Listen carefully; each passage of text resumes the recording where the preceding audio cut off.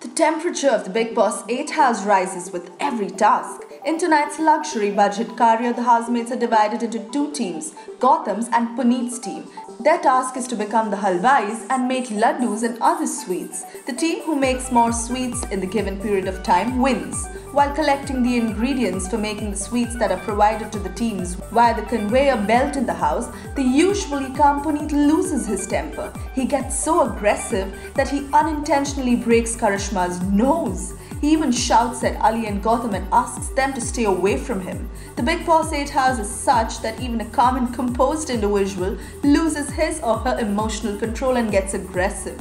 Like this video, write in your comments, and don't forget to subscribe to The Reality Circus.